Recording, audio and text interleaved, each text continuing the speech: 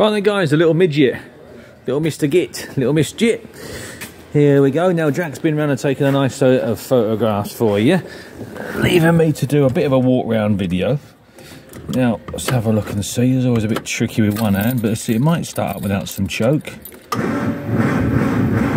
That's going to be a no. Bear with me a minute, I'll see if I can hold the choke and encourage her to burst into life, but we need two hands for this.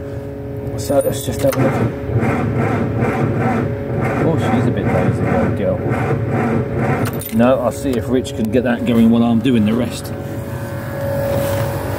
In the meantime, we'll have a look round the inside. Door shuts, door cards, seats. Oh, well, while I'm just doing the video, we just bung a battery pack on there and just see if it'll fire up for us. Paul's going to have a go at that, guys, just see if we can just get it fired up for you. Nice and sound in there. It's obviously got a modern old style radio fitted. Spare wheel, oh, with a brand new tyre on. Oh, bingo lingo, look at that's nice. Nice spare wheel there with a brand new tyre on it. Super, like I say, the boot floor's real good.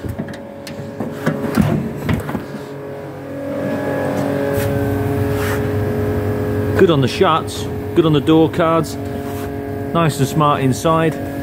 You might need two hands, Paul, one for the choke and one for the... Paul's just going to fire it up for us. Ah, there she should be waiting a minute. Oh, well, that's sound enough, guys. There was no rattles and bangs there, was there? Brilliant, well done. She sounds quite sweet, that. Thank you very much. Yeah, that does sound sweet. And on the outside, she's just going to want a little bit now. So we've got a rear arch there. The usual area, look, just on the bottom of that pillar there. Always go there, don't they?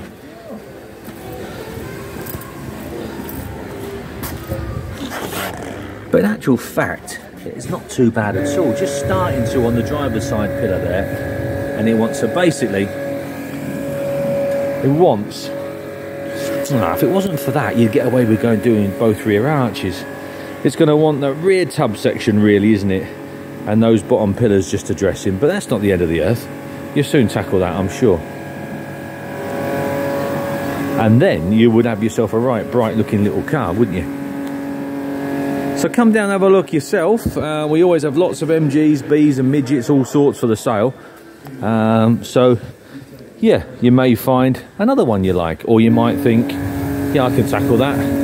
That's not a problem, we can sort that one out.